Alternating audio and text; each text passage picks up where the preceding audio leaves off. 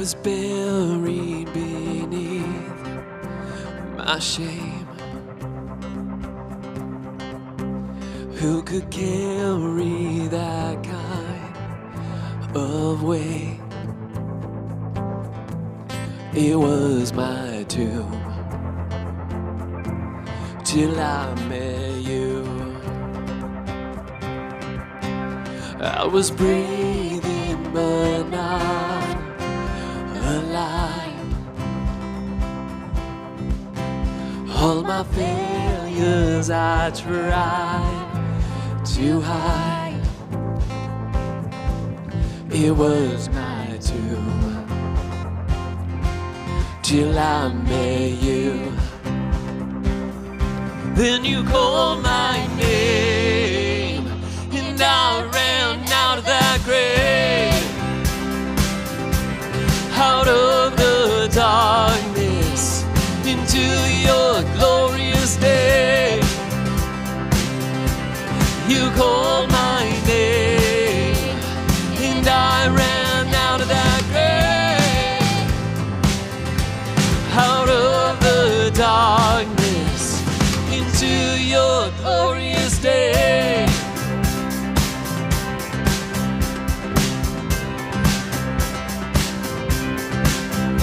Now your mercy has saved my soul. Now your freedom is all that I know.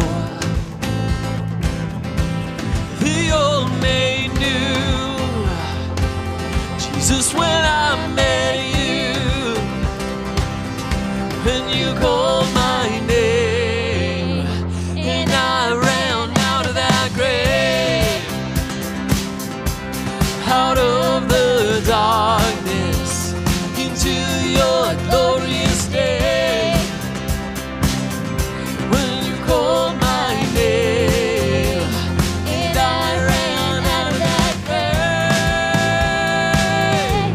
out of the darkness into your glorious day.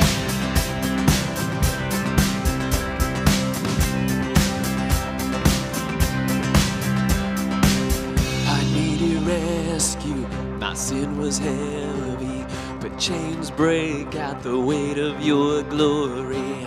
I needed shelter, I was an orphan, but you called me a citizen of heaven. When I was broken, you were my healing. Now your love is the air that I'm breathing. I have a future, my eyes are open, 'cause when you call my name, I ran out of that grave, out of the darkness into your glorious day. You called my name and I ran out of that grave, out of the darkness into your glorious day.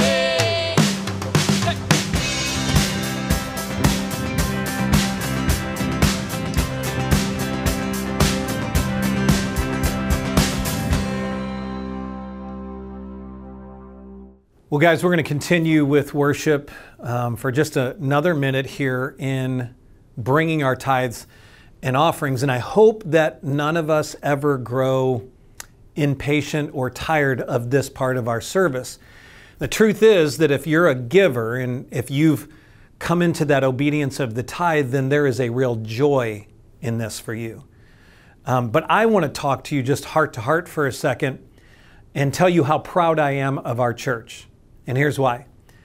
During the last 6 months, churches, like seemingly every other part of society, have gone through a lot of difficulty and a lot of changes. And you can really measure the health of a church or a business or a family by how well they endure, how well they survive times like this. And I just want to tell you that those of you who are givers, who understand the biblical value of it, who understand the joy of doing it, You are what makes Summit possible.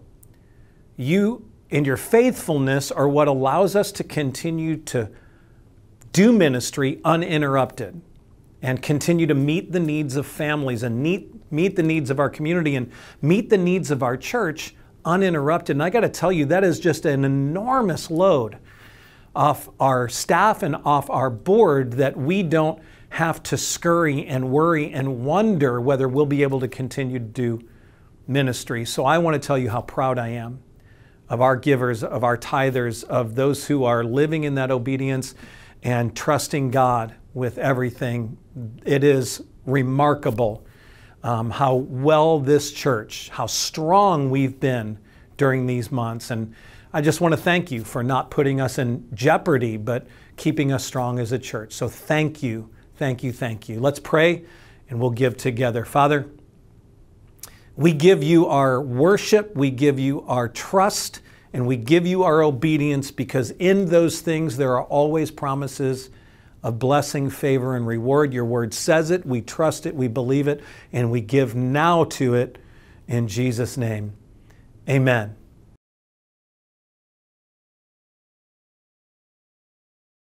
Hey, God bless you guys. It is awesome to be back. Welcome to Summit Church online campus.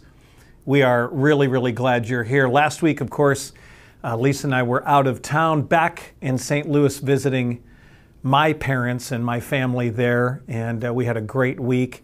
And I left you in good hands. If you didn't check out last Sunday's message, please do. Pastor Jack Witt, who's a good friend, but he's a really good communicator, communicates differently than I do, and that's what I love about him. There's such a certainty and a peace and a calmness in his teaching. There's a grace in it.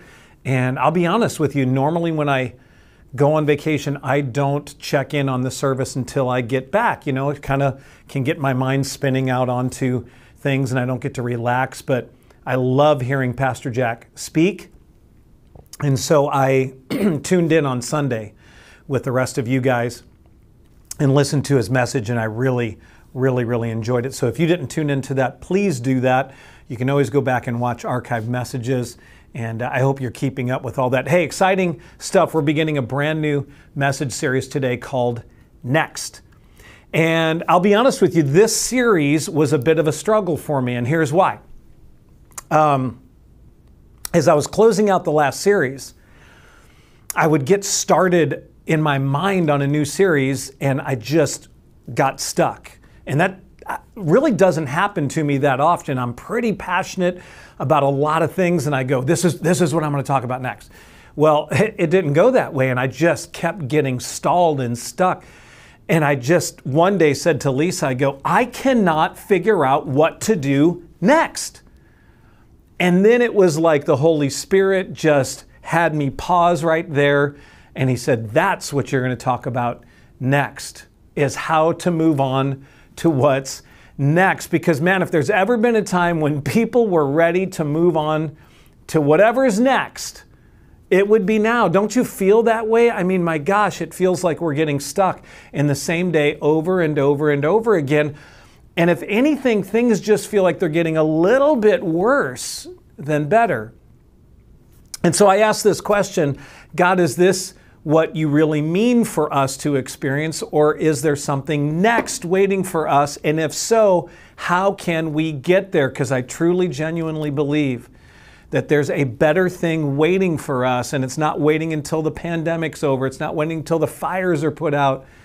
That we can begin as followers of Christ in our own personal purposes and the promises of God for our personal lives. I believe that those are in a vacuum. They're unaffected by these circumstances around us. So I started asking the question of myself, man, God, what's next for me?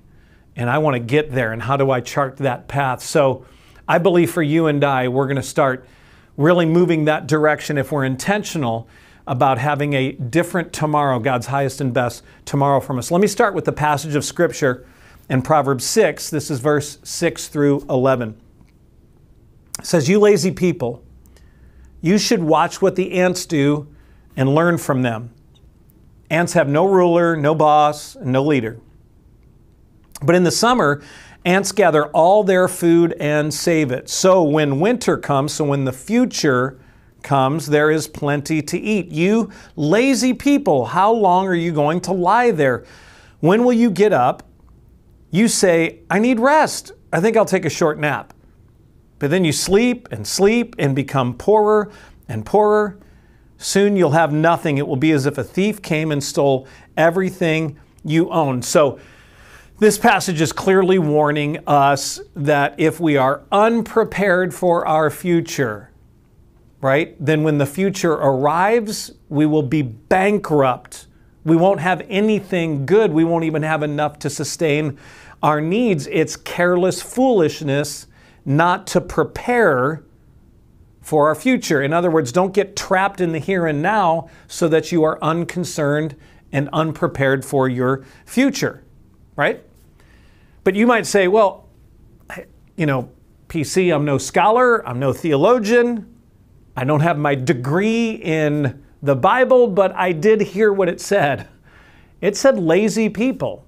It really feels like it's talking about somebody who's just not working to prepare for the future, that they're not working to provide for their own needs. And if you said that, you'd be completely correct. You'd be absolutely 100% correct. But here's what we're going to do.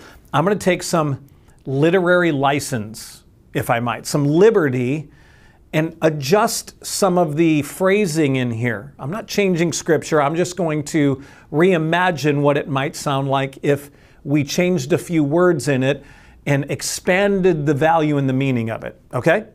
So here it is, we'll call it the NIME translation. You stressed out people, you should watch what the ants do and learn from them. Ants have no ruler, no boss, and no leader, but in the summer the ants gather all their food and save it. So when winter comes, there's plenty to eat. You angry people, how long are you going to sit there fuming over what's happening around you? When will you get up and move on? You say, well, I need to vent. I think I'll go on a little rant to anyone who will listen. But then you stress and worry and you become angrier and more frustrated with the world around you. Soon you will have nothing. It'll be as if a thief came and stole all your joy or any hope for a future for you. You see, I don't think that God would be angry if you and I took that passage from Proverbs and took our circumstances, whatever it is that's keeping us stuck in this moment, stuck in today, and keeping our focus out of tomorrow, out of our highest and best future, whatever is next, because that is a huge problem for you and I, especially when the circumstances are what they are around us. It's hard not to be focused on those things.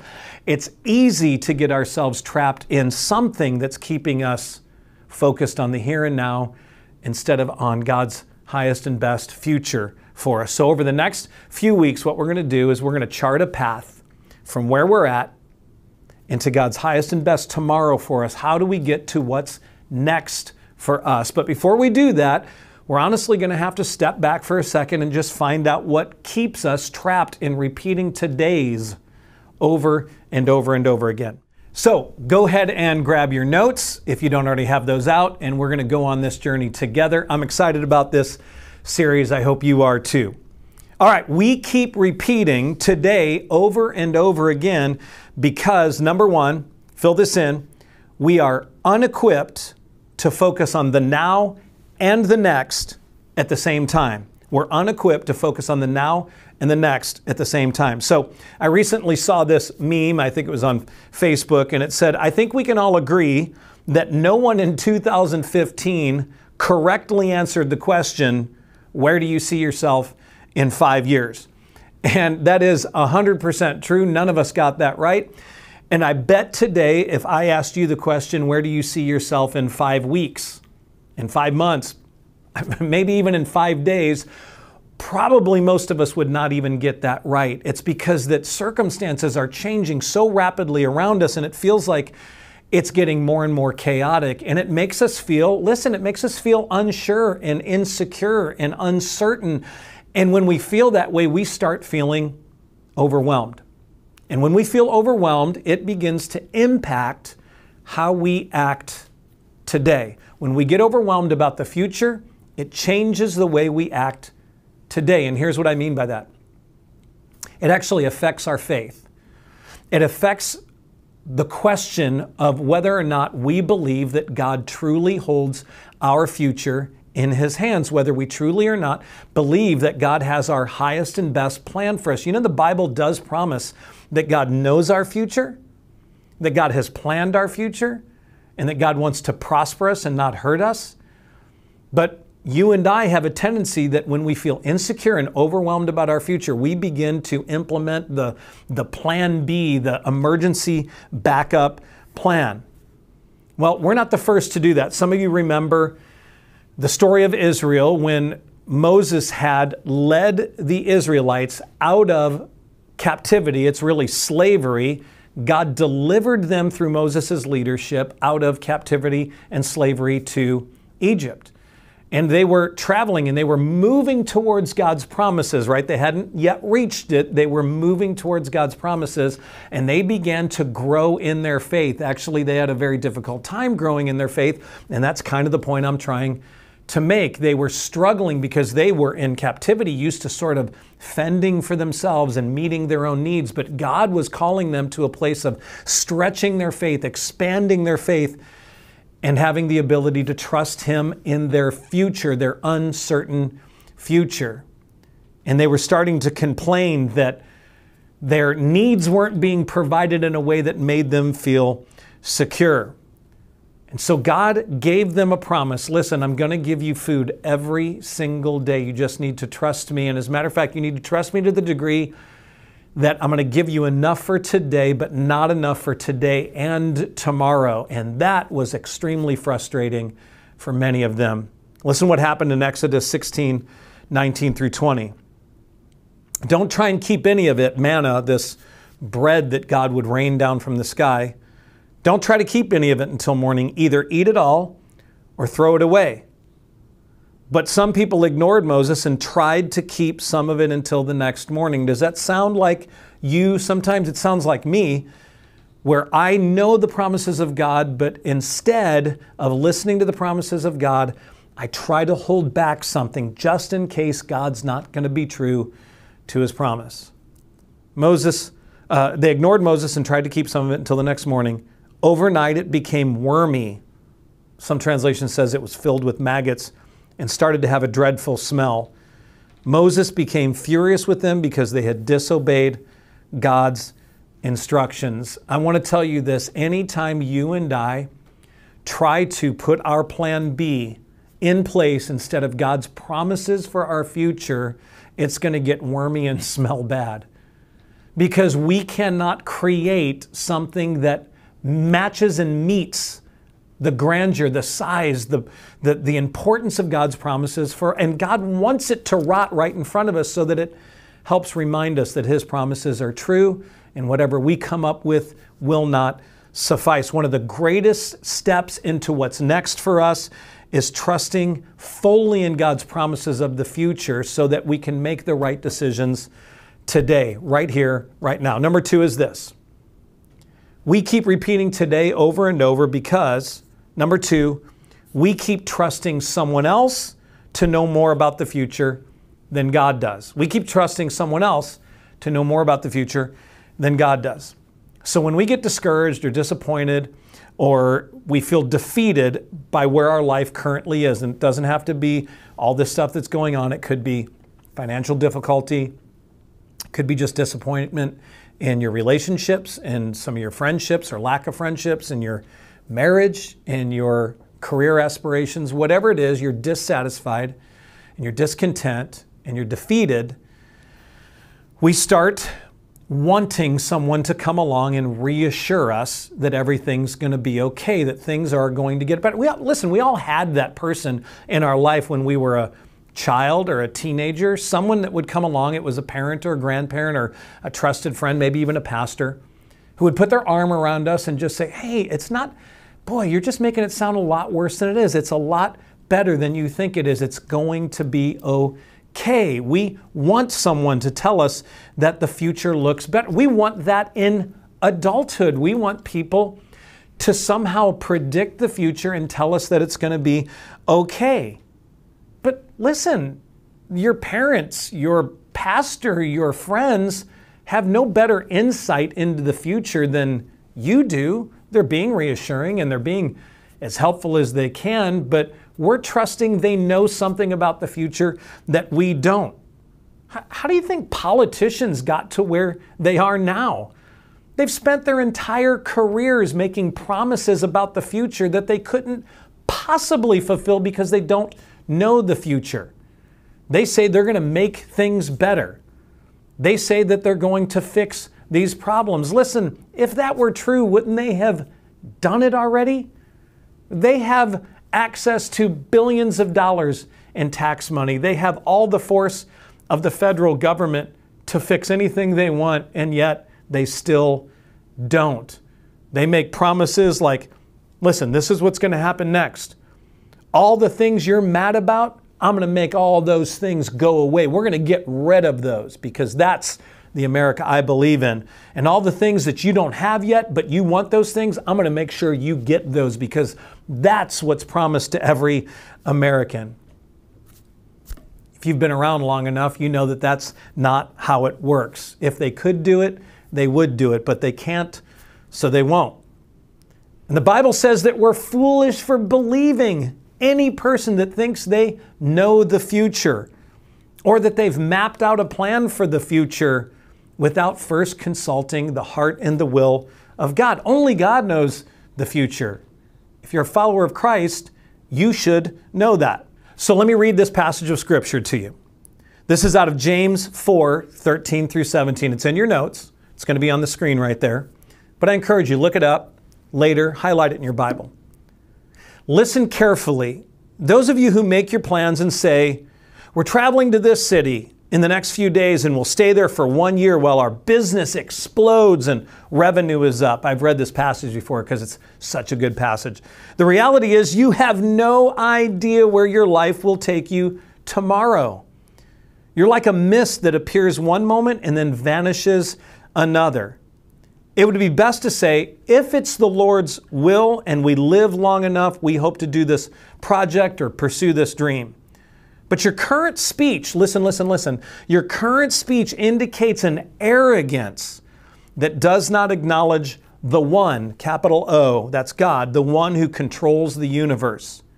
And this kind of big talking is the epitome of evil. So if you know the right way to live and ignore it, it is sin, plain and simple. Did you catch that? Oh my goodness, it's so full of good truth. Listen, you don't know the future. I don't know the future. Politicians don't know the future. People you trust and love don't know the future. And when you and I go blazing into the future based on some reassurance that we've made to ourselves or someone's made to us, we have to remind ourselves that there is one and one only that knows the future, and that's God. So wouldn't we want to be right in the middle of His will for the future and consult Him and say, listen, if it's the Lord's will, I'm going to do this. And if it's not the Lord's will, I'm not going to do it. And I'm going to be spared from that because I don't want to ever live outside of God's will for my life. The Bible actually says it is one of the most anti-Christ, sin-fueled, arrogant, evil things that you and I could possibly do is talking about what we plan on doing in the future instead of talking about the plan of God for our future. And that actually leads us to the third and final point, and that's this. We keep repeating today over and over because, number three and finally, we try to focus on what's next instead of who's next. Let me say that again. We try to focus on what's next instead of who's next. So here's why it's so easy to get focused and stuck on the here and the now, because the here and the now can easily be measured by tokens and toys and symbols that help us measure and track our success, to help us know how well things are going or how poorly things are going. We have the stock market or interest rates or inflation or unemployment numbers or employment numbers to tell us how well the general economy is going, how everyone's doing financially, and then we can kind of measure ourselves against that. We have our own savings accounts or our 401k balances or our pay stubs or our cars, our houses, our jet skis, our campers, our clothes, our vacations, anything that we can accumulate. We have those things to symbolize how well we personally are doing, whether we're as successful as we should be. And then, of course, if you're uncertain about that, there are advertisements and commercials and social media to show us what you should have, that you don't have, that you need to get in order to help you feel more successful, because successful, beautiful, pretty people have these things, do these things, dress this way. So that is why it's so easy for you and I to get caught in the here and the now, because there's a lot of flashy stuff in the here and the now that help keep us distracted. And so when we look into the future might intimidate us because we don't know what the future looks like, right? So we don't even have the time, we don't even have the energy to really focus on what's next, because we want to focus on the things that make us feel successful. So biggest problem is this: the what is always shifting. It's always moving. The target is always unattainable and unreachable. That makes us feel frustrated. So we feel like if we can accumulate as many things as possible or collect as many what's as possible, then we've reached that level of success, so that the shifting never really truly affects us. So we say, how am I going to do this? How am I going to afford this thing? How am I going to be able to teach the kids and work? And if we can get that figured out, boy, we are super mom or super dad. If we can go on vacation and still have the kids distant learn while they're on vacation, man, we're even better than we thought we were. If we can buy this thing and still afford to do this thing, man, we are super successful. If I can get this promotion in the middle of a slumping economy at our work, then I am really getting my act together. If I can do this thing and make me feel happy in my marriage when everyone else's marriage seems to be struggling around me. So there are a lot of what's that keep us distracted. And if you don't have enough what's in your life, there's plenty of what's in your kids' lives, right? You got to have them involved in this, and they got cheated of this because of COVID, and they can't do this, and so we try to compensate and we try to make up for it. You're getting my point, that we're just obsessed with the what's, and we're very unconcerned with the who. And here's what I mean by that. We rarely ask this question: how do I ensure that God is having His way in this decision that I need to make? And the choice I need to make about finances, and the decision we're going to make about buying a car or a house, or enrolling our kids in this school, or choosing this time to go on vacation, or choosing to spend our money in this way. How am I sure that God is having His way in this decision I'm getting ready to make for this family? Whose will is being done in this moment, mine or His? I want you to pause right now and ask this question. How often do you start with, every decision, start with, God, is this my will or is this yours? Lord, how do I ensure that you're having your will, that this is your plan and not my plan? Ask yourself this: when's the last time you said, whose future am I focused on? Am I focused on the future that God has planned for me before the foundations of the earth were even set into place? Or am I focused on the future I planned 3 weeks ago for myself? You see, those are the kind of questions that help us focus on the who. Whose will? Whose plan? Let me close with this passage. Proverbs 19:21. We humans, that's a pretty comforting thing to be included.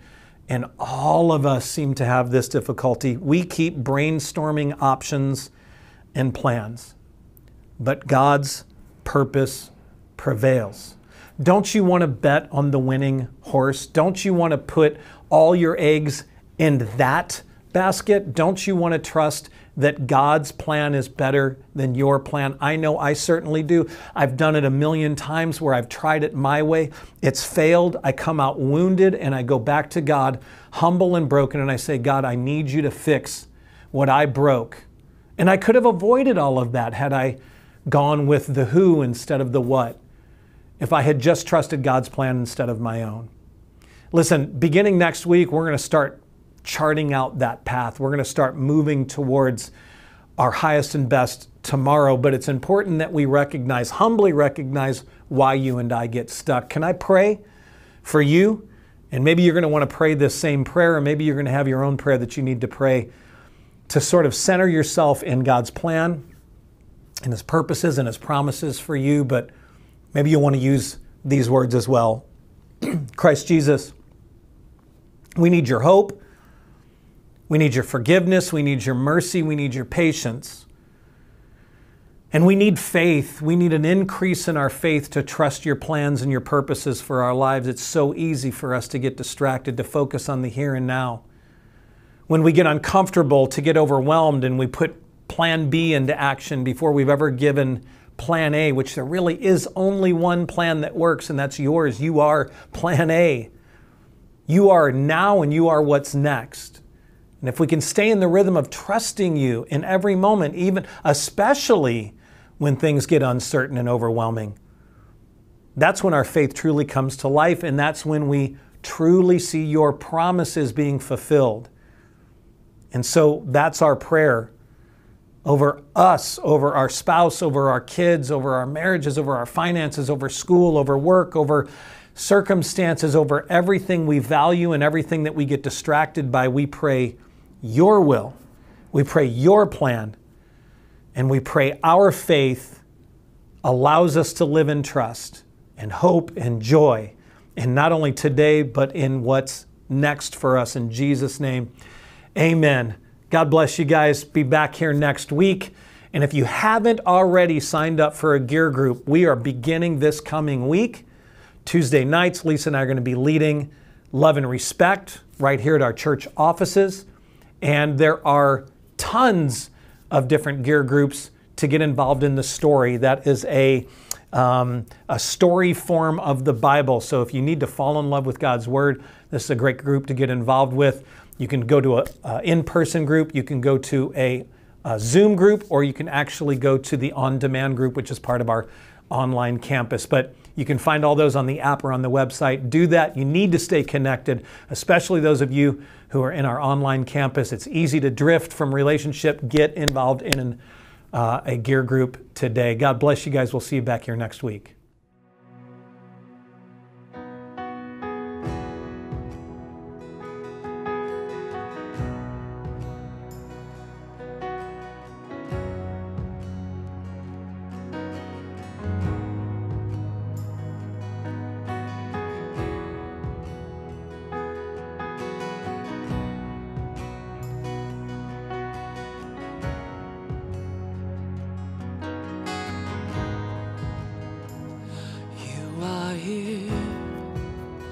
Moving in our midst, I worship you, I worship you. You are here, working in this place. I worship you, I worship you. You are here, moving in our midst. I worship you, I worship you. You are here, working in this place. I worship you, I worship you. You are waymaker, miracle worker, promise keeper, light in the darkness. My God, that is who you are. You are waymaker, miracle worker, promise keeper, light in the darkness. My God, that is who you are. You are here, touching every heart. I worship you, I worship you. You are here, healing every heart. I worship you, I worship you. You are here, turning lives around. I worship you, I worship you. You are here, Lord, mending every heart. I worship you, I worship you. 'Cause you are waymaker, miracle worker, promise keeper, light in the darkness. My God, that is who you are. You are waymaker, miracle worker, promise keeper, light in the darkness. My God, that is who you are. 'Cause you are waymaker, miracle worker, promise keeper, light in the darkness. My God, that is who you are. You are waymaker, miracle worker, promise keeper, light in the darkness. My God, that is who you are. That is who you are. That is who you are. That is who you are. That is who you are. That is who you are. That is who you are. That is who you are. That is who you are. You are waymaker, miracle worker, promise keeper, light in the darkness. My God, that is who you are. You are waymaker, miracle worker, promise keeper, light in the darkness. My God, that is who you are. Even when I don't see it, you're working. Even when I don't feel it, you're working. You never stop, you never stop working. You never stop, you never stop working. Even when I don't see it, you're working. Even when I don't feel it, you're working. You never stop, you never stop working. You never stop, you never stop working. Even when I don't see it, you're working. Even when I don't feel it, you're working. You never stop, you never stop working. You never stop, you never stop working. Even when I don't see it, you're working. Even when I don't feel it, you're working. You never stop, you never stop working. You never stop, you never stop. Waymaker, miracle worker, promise keeper, light in the darkness. My God, that is who you are. You are waymaker, miracle worker, promise keeper, light in the darkness. My God, that is who you are. 'Cause you are waymaker, miracle worker, promise keeper, light in the darkness. My God, that is who you are. You are waymaker, miracle worker, promise keeper, light in the darkness. My God, that is who you are. That is who you are. That is who you are. That is who you are. That is who you are. That is who you are. That is who you are. That is